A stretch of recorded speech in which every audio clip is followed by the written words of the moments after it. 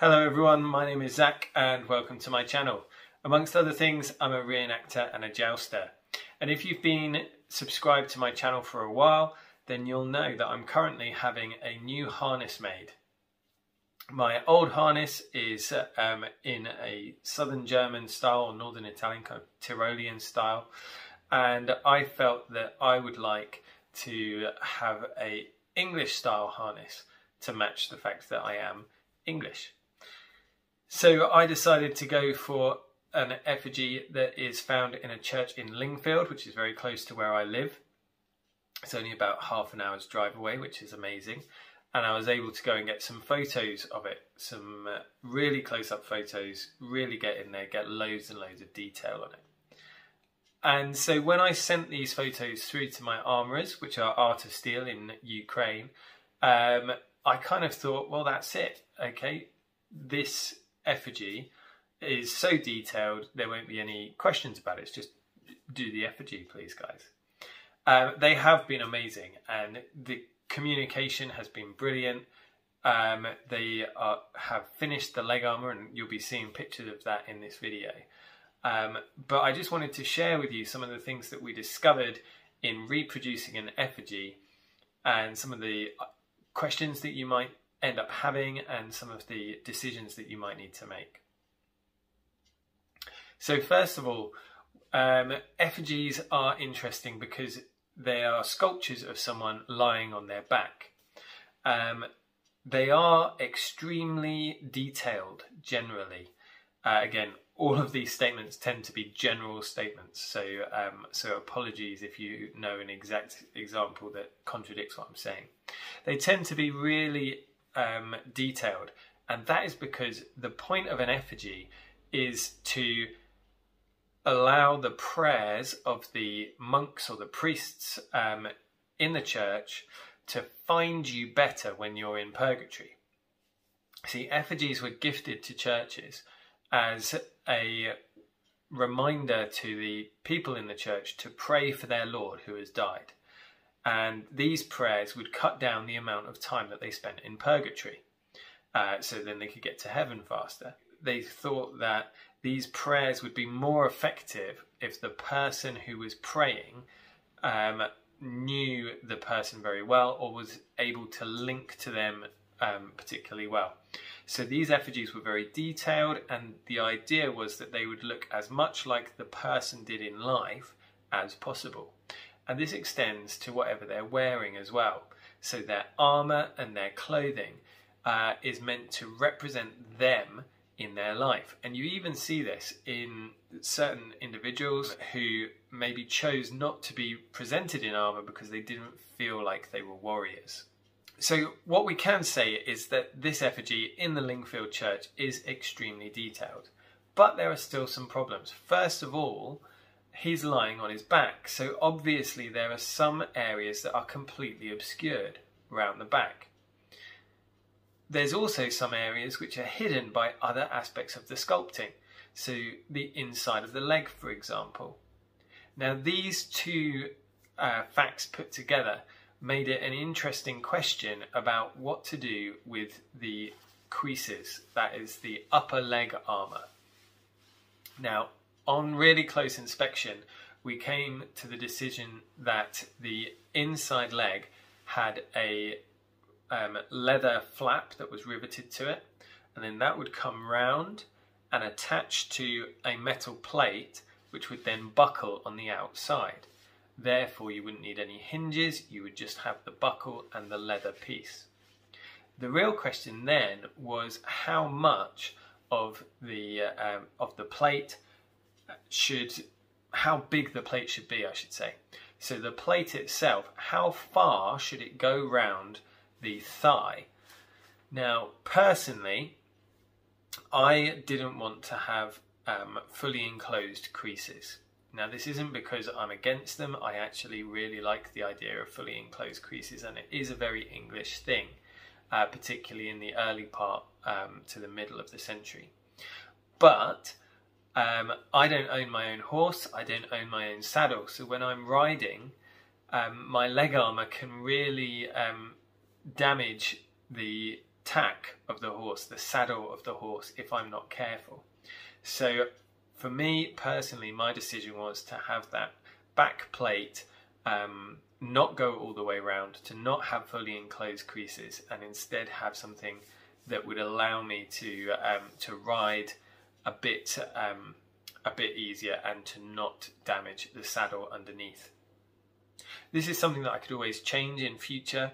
If I did get my own horse, if I did get my own saddle that I would be happier to sit on in fully enclosed creases, then that's certainly changing the plate that's on there is not something that would be very difficult to do. Another thing that is often hidden is at the back of the greave there can be a catcher, a little kind of staple, which catches the strap that goes around from the demi-greave. This is something that isn't visible on the Effigy, quite understandably, because the back of the leg is lying on the floor. So we don't know whether it was actually on the original. It's something that I really kind of wanted on my leg armour this time around. My previous leg armour, which is a simple Italian style armour, doesn't have this, and the strap can often slip off the back of the greave. This doesn't cause me too many problems, but I do like when it is held in place, that can't cause issues of tightness.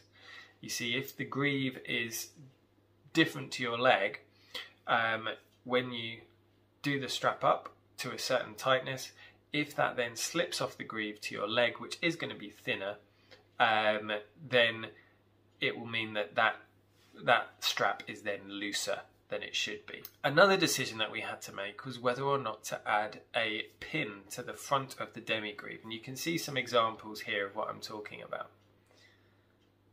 Now, my old armour does have a pin like this, and it's one of the T-pins that turns and closes. This is something that I really wanted on the armour.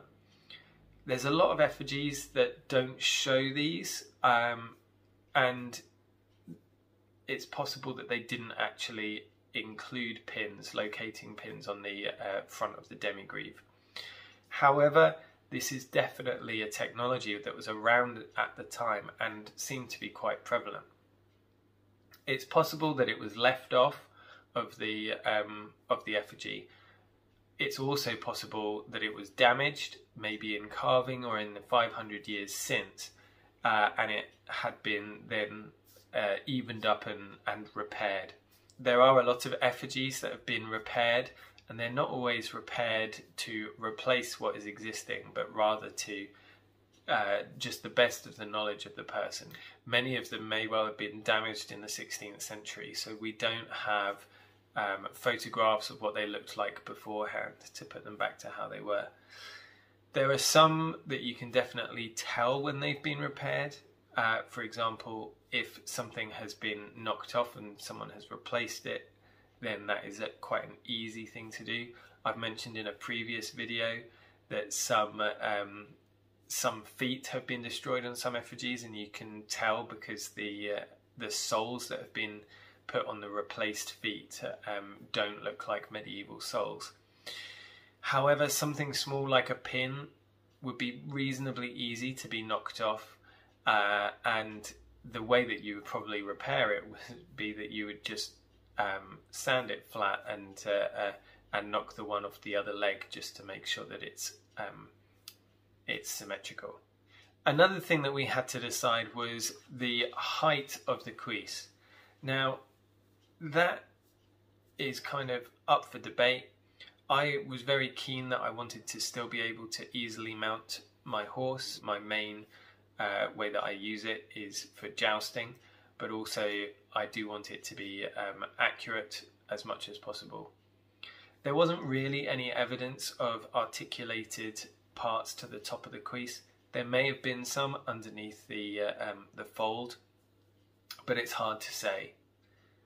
This particular effigy doesn't actually show a male skirt coming out from underneath the fold, but it does have quite a long fold, so it may well be covering the top and maybe covering some articulation plates. But in the end, Alexei, who was making the armour, said that he would like to go for one without articulation because there's no evidence of it on the effigy. I think that that's absolutely fine. I think I'll still be able to do everything that I should, because there is a lot of evidence. There's even originals that do not have any articulation at the top of the leg. I just wanted to add before I finish here, there's a really cool extra that Alexi has made for me, which is a key to turn the locking pin on my demi-groove. I'm just going to show you a little video here, which I think is really cool. I absolutely love the attention to detail that Alexi has been putting into this harness, and absolutely have got the utmost respect for the entirety of Art of Steel. They are absolutely amazing, and to carry on working on my Armour when their country is at war is absolutely astonishing, and I'm so pleased to be able to continue to support them through this difficult time. Now, there's an interesting thing that came up when Alexi and Art Steel shared the photos of the leg armour, and someone asked a question on their Facebook page about the placement of the hinges on the greaves, because the placement of the lower hinge is higher up than on some examples. Now, the question was very good. It said, well, if the hinge is there, then doesn't that mean that it's difficult to open the greave? Now, I don't have the example here, but you can see the photos on the screen now, and absolutely this placement of the hinge, I think, will alter the way that it opens. Certainly from what Alexi said, that is the case. It doesn't open as wide as hinge was lower down, but actually that isn't so much of a problem. One thing that we sometimes forget is that armour only needs to move enough for the person inside it, and that includes articulation, but it also includes things like being able to get inside. Now, I've had this example with my current armour and the cuirass there. The angles on the cuirass have made it very difficult to open. You can't open it all the way because of the overlap and where the hinges are. That's absolutely fine for me, because all it needs to do is it needs to open wide enough for me to be able to fit inside. These greaves may not open all the way. You might not be able to fold them all the way open, but actually that doesn't matter as long as I can fit my legs inside, and I'm absolutely certain that I can, because Alexi has been working from a leg cast that I sent him, 2 leg casts, so we've got evidence that my legs do fit inside these greaves. You can fit them on, and that's all you need. You don't need to open it all the way. Well, I hope that you've enjoyed this video. Thank you very much for watching to the end. If you have watched to the end, then that means that you like it. So why don't you just hit the like button to let me know that you've made it this far. If you haven't already, please do subscribe. I am going to be doing more videos in this vein, both about my new harness and also thinking about some of the problems that you might have when reproducing armour from different situations. Thank you very much, guys, and I will see you in my next video. Bye bye.